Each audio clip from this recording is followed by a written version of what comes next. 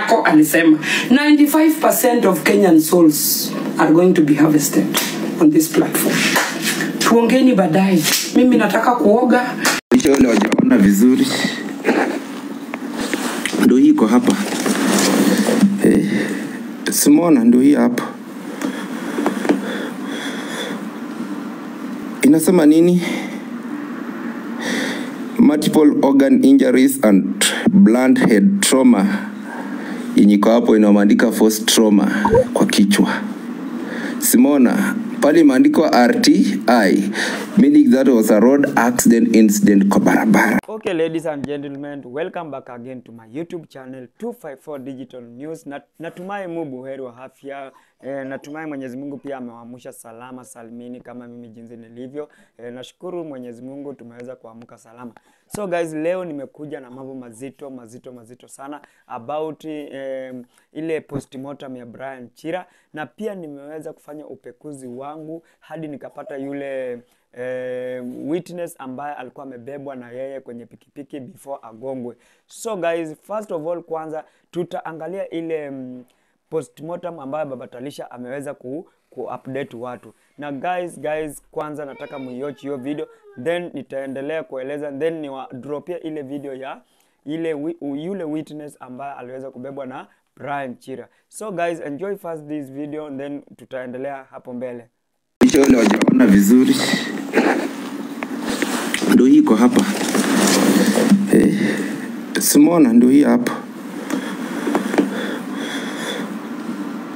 Inasema nini? Multiple organ injuries and blunt head trauma. Inyiko hapo inaandika force trauma kwa kichwa. Simona, pale imeandikwa RTI, meaning that was a road accident incident kwa barabara. Sawa. The lungs, the kidney zilikuwa totally damaged. The heart ilikuwa imerupture. Sasa mimi nataka mniambie, risasi pia unaendanga inagonga hadi roho, inaenda kwa kidney na lungs zina rupture.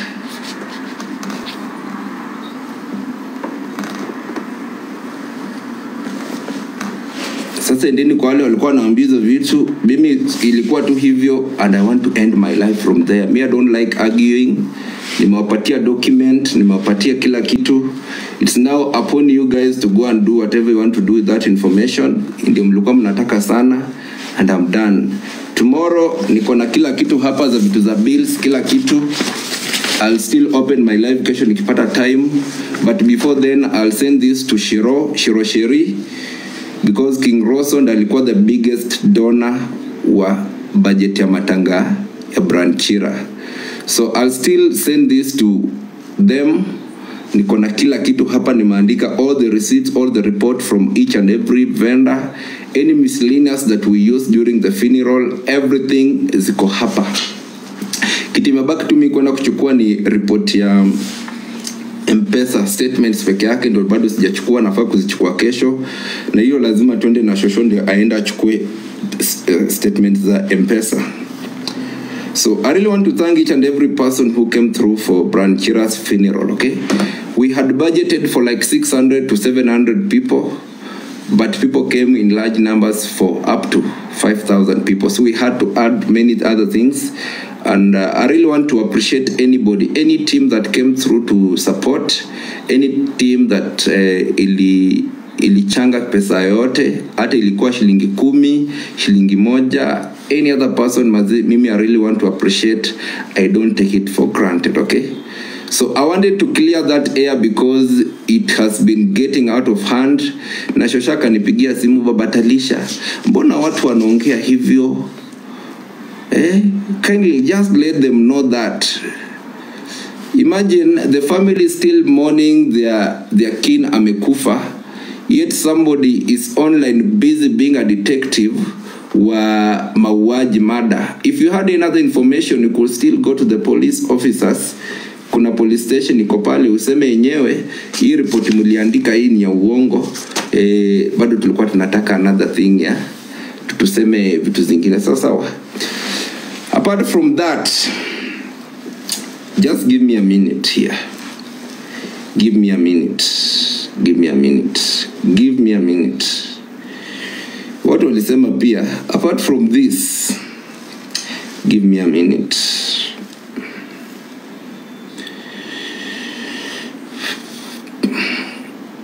Isn't it disturbing pictures, the scene of accident, how it happened, the voice calls and the voice notes, everything that happened since the first call ilianza kuhappen to the last.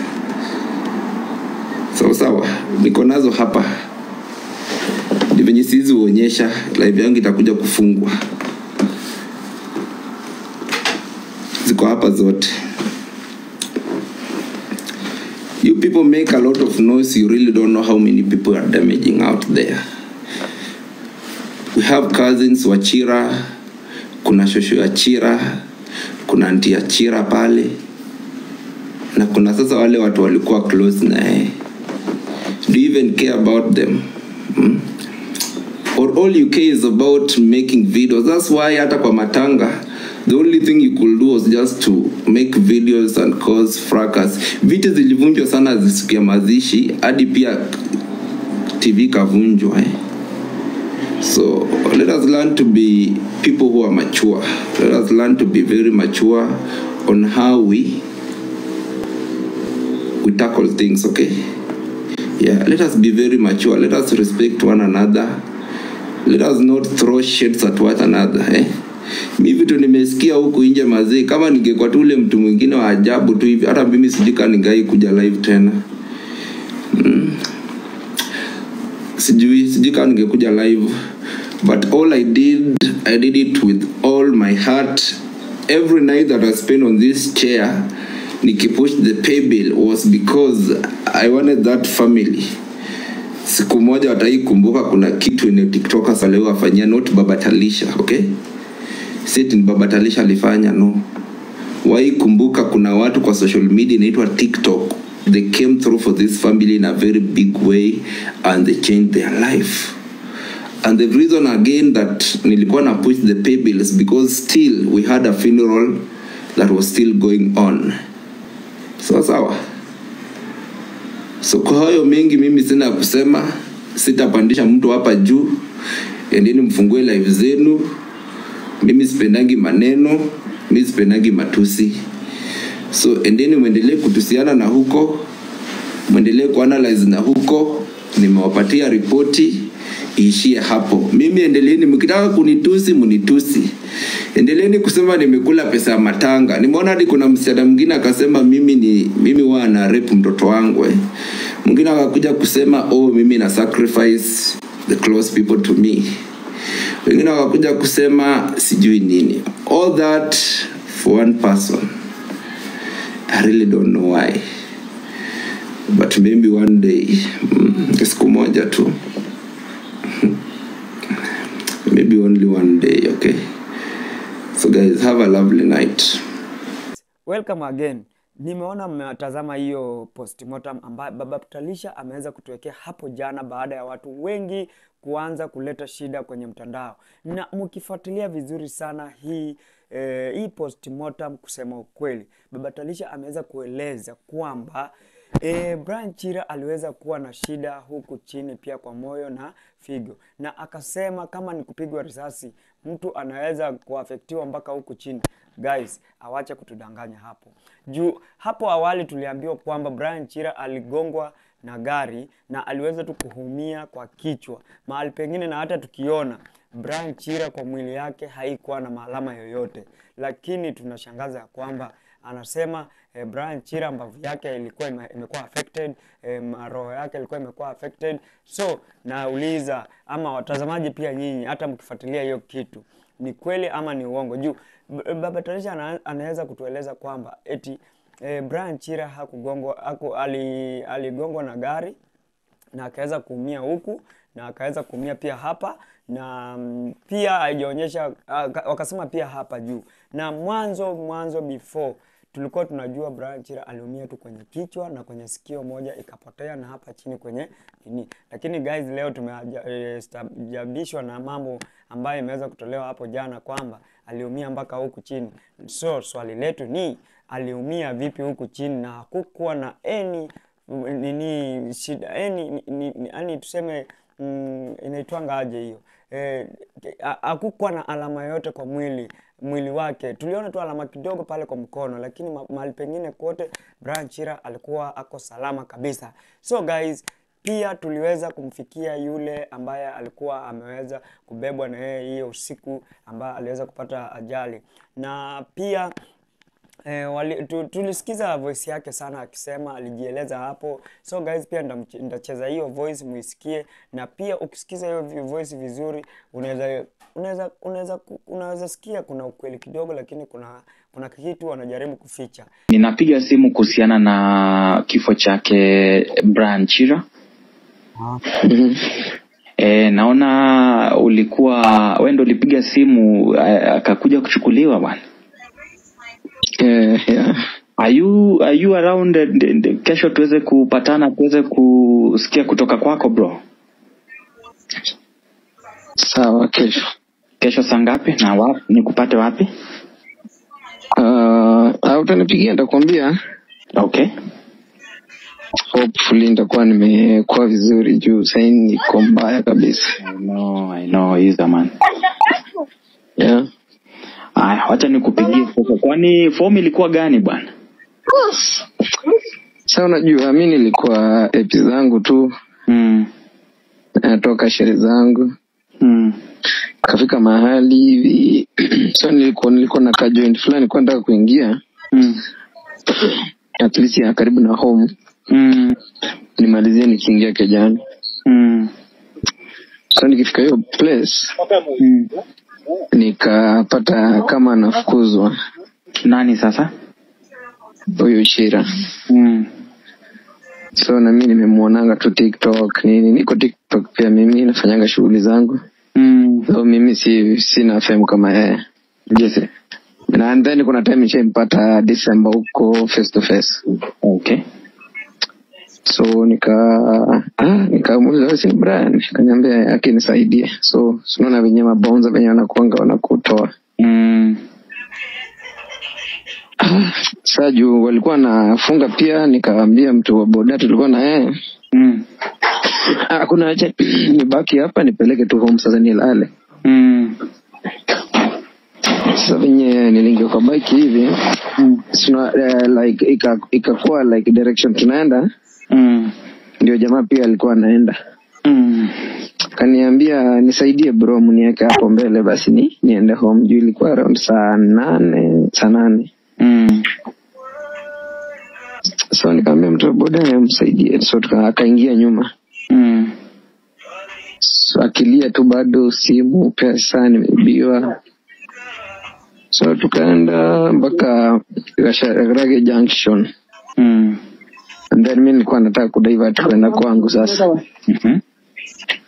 So before ni divert nikamuuliza wewe mimi naingia hapa sasa wewe utabaki hapa utafika home? Kaniambia hapana haki wewe nisaidie. Unajua unaona kama anaongea. Akasema nipeleke tu hivi ile side ya barabara huko mnifukishe huko.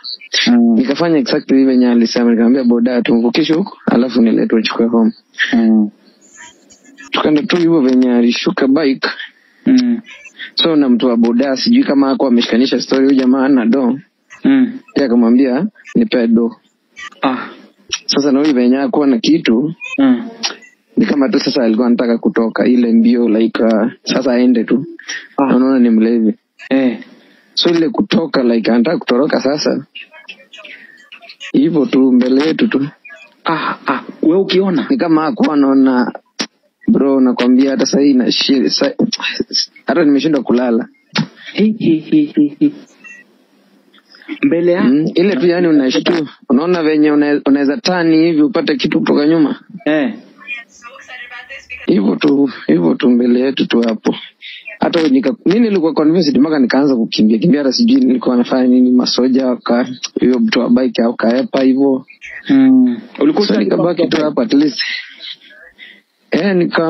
Huko mahali nilishuka mara ya kwanza nilikuwa nimemlipa. So nilikuwa ni extend kulipa nyingine mahali tulikuwa extension sasa ya kuja huko. Hapa kwa Chira. So venye ilifanyika hivyo sikuwa na namba ya hakuna sijui watu hapa vizuri, mimi ni mgeni kidogo. Nikapigia hiyo 99 nikasaidiwa namba ya OCS wa huku, akanipea sign charge. So akakuja kwa scene tukakaa na yeye hivyo, akamchukua nikaenda nikaandikisha statement.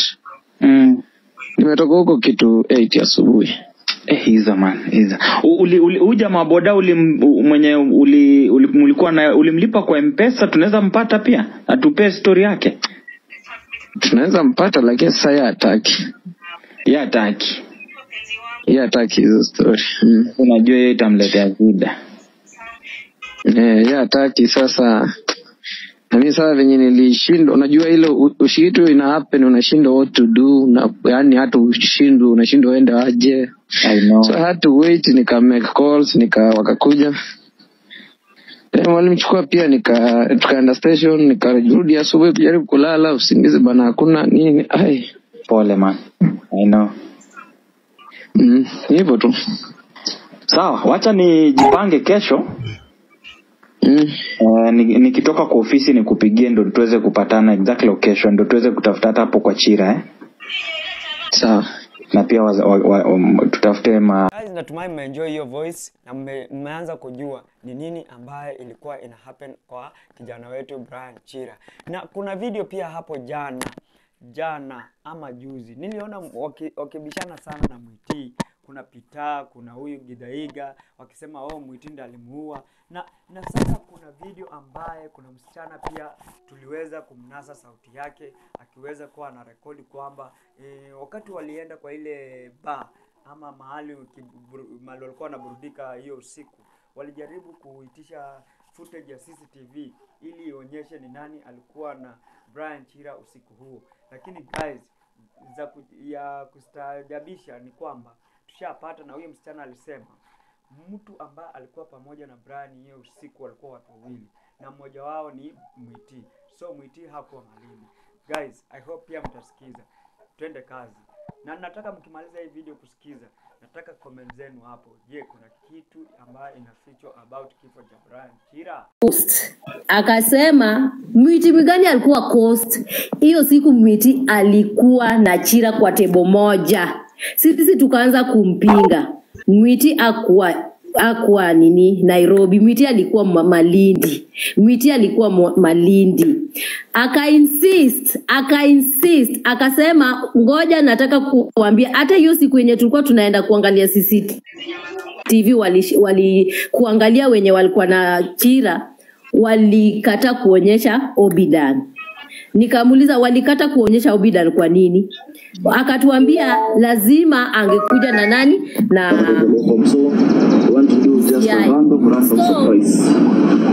Let's go. Sorry, pole. Poleni. Endelea. So si tukamwambia Mwiti alikuwa Malindi hiyo siku. But aliinsist, akasema nataka kuwaonyesha wawili na Mwiti ni one of them, na yeye ndiye alienda na simu ya Chira. So mimi hizi maneno si zangu, watu wa comment section. Hizi maneno mimi nimeleta chenye nilisikia. Unaona? So mkisema ati cloud chase nini me I don't care, but mi nasema chenye ilikuwa. So unaona hapa TikTok mtu anaweza sema kitu, lakini being that you are supporting someone lazima utasema ni uongo, sijui nini cloud chasing, but ukweli itajulikana one day one time. Juu hii TikTok hainanga siri. So kama ni ukweli the friend was there na hajasema hadi sahi, then hiyo itakuwa mbaya kabisa. Cause alituambia wewe you should know your friends, people should know their friends. So na mkitaka evidence huyo ndio mnaweza connect naweza mconnect na Muli na afanye nini, aeleze Muli. Juu sasa mnasema ni cloud chase, sijui ni uongo, sijui ni nini. Mconnect immediately. Alafu huyo dem ndo amekuambia huyo dem mwenye alikuwa na evidence siku ile ya kwenda kupelekwa pale kwa CCTV na mwenye alipiga picha na Chira ndo mlikuwa na yeye. Just that answer peke yake. Yes. Okay. Yes. Okay. Tumaye umesikiza hiyo sauti ya huyo mwanadada ambaye alikuwa anafichua siri nzito ambayo ilikuwa ina happen usiku ambayo Brian Chira alikuwa anaburudika kwa na marafiki wake pale kwenye bar.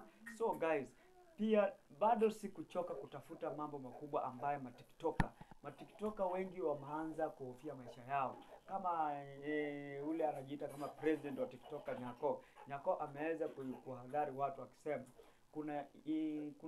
kuna Satan imeweza kuja kwenye TikTok in form of pesa ama lion. Watu ambao wanatumia lion, my friend, hiyo si pesa, hiyo ni Satan. Watu wengi wameweza kutumia mtandao wa TikTok ili kumaliza vijana wetu humu nchini. Na ukiangalia 95% ya matiktoka ni youth group ndo wanaumia sana huko TikTok. Juu watu wengi wamezoea kupata pesa ya bure. Pesa ya bure haina maana, ama pesa ya haraka. So ukiangalia kwenye TikTok vijana wengi sana wameishia kule TikTok. Na Nyako ameweza kutoa tough warning sana kwa hao vijana, akisema 95% watakufa na mambo ya Freemason ama kutolewa kafara. So guys, hebu pia msikize president wa TikTok akiweza kuwaonya wana TikToker kote nchini. 5% of TikTok is gone because they are there clapping. Oh yes, hey, Satan is going to come in form of money. Satan is going to come in form of everything on TikTok, and we will cheer Satan and say, welcome, you are the best. I promise you, you will live to tell me this one day. Nyako alisema 95% of Kenyan souls are going to be harvested on this platform. Tuongeni baadaye. Mimi nataka kuoga. I attend to my duties here and there. Nimewadilivia hiyo message. Hiyo ilikuwa mambo yangu. Ilikuwa ni mambo ya TikToker ama president wa TikTok Nyako aliweza kuwaon watu akisema 95% watu wataweza kunini na wanadanganywa. Kuna Satan imeweza kutokea mpaka akaweka hiyo kibango pale kwa hiyo video, picha ya Satan kwamba kuna kitu inaanza kumaliza Wakenya kwenye TikTok. Na guys, pia kuna mtu aliweza kusema, wewe kama TikToker unafurahia kutumiwa gift, ujui hiyo gift imetoka wapi. Mtu anakutumia 10,000, anakutumia 100k, anakutumia 300 Gs, ujui imetoka wapi. Hao watu wamepeleka soul yao kwenye Illuminati ama wamejisacrifice na wanakuja kuwapa hiyo pesa, na amjui hiyo pesa itakuja kwa ramba. Guys, huyu jamaa anajiita king, na king aliweza kujieleza vizuri hapo sana. So guys, pia mnaweza msikiza na watu ambao wako TikTok. Mimi sijakuja kuwachambua, lakini nawaambia ukweli, vijana muweze kujituma na muache kutegemea pesa ya bure. Kenyans are wondering, why are we losing some TikTokers? I know some Kenyans are wondering, why are we losing some TikTokers every time and then?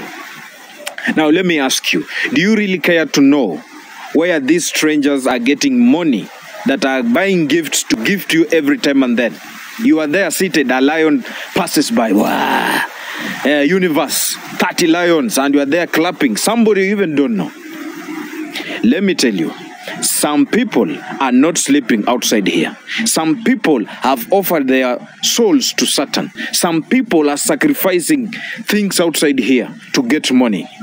And that money is what is consuming us. What is killing us is not far away from us. It's with us. These people are sitting with us and the one are killing us every time and then. Let us be careful. What comes from Satan is being paid back with blood. You will not give Satan money. Satan will give you money, but you're going to give him blood. If that's the little things I know. I am not a pastor. But those who are just my thoughts, that let us be careful. These people that are entertaining us, gifting us with so many big things, and you are there clapping, are the ones that are killing us every time and then. You don't know, after this young man called Chira, who is next? You don't know. Let's be careful. I love you guys and bye-bye. Yes. Ndugu yetu ameweza kutueleza vizuri sana. The King amesema kwamba muache kupata vitu za bure. Mtu anakugift wewe hujui imetoka wapi, wewe unafurahi tu, lion inakuja. Na ukiona video nyingi sana guys, mtu akitumiwa lion na ikuje ifanye kila mtu ana tense. Kila mtu ana tense mpaka anatamani atoroke ajifiche kwenye kitanda chini. Kama juzi niliona video nyingine hapo, Nyako alitumiwa lion kama 30. Nyako anashtuka mpaka anajimwagilia chai. Mtu yote akitumiwa lion, mtu anashtuka. Guys, ukitumiwa lion, mbona unashtuka? Mbona? Ndio naambia hiyo kitu ambao unatumiwa, hiyo si pesa. Utafurahi the moment ukiwithdraw ulete kwa M-Pesa yako. Guys, ndio one day kitakurama. So guys, itazidi kuwaletea mambo mengi ambayo imeshipuka about mwendo zake Brian Chira. Ndio tunataka tujue ukweli.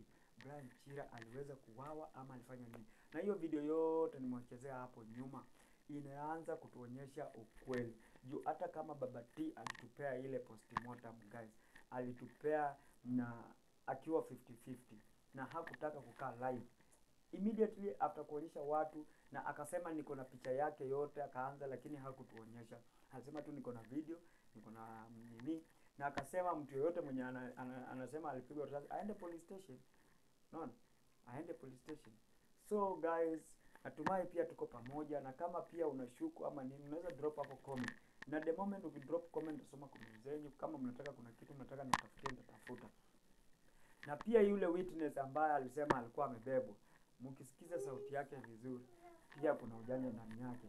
So guys, keep tuning kwa 254 Digital News, na kama hujaweza kusubscribe na kuomba sana usubscribe hapo, na nitakushukuru sana na Mungu atakubariki. So yote 9-10 ni lisemalo lipo, na kama halipo huenda lakaja. Mambo yanachemuka ndani ya TikTok.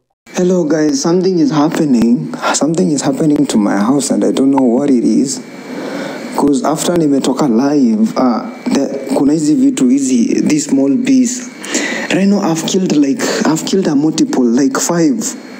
Hii nyingine, there's another one here on the flower, you can see here, hii hapa, and you can see pale penye pakangu imekaa kuna zingine like manyuki zimejaa kwa kitchen yangu. Look, ona nyingine pale. Manyuki zimejaa kwa nyumba. I don't know why. What is happening? Hello guys.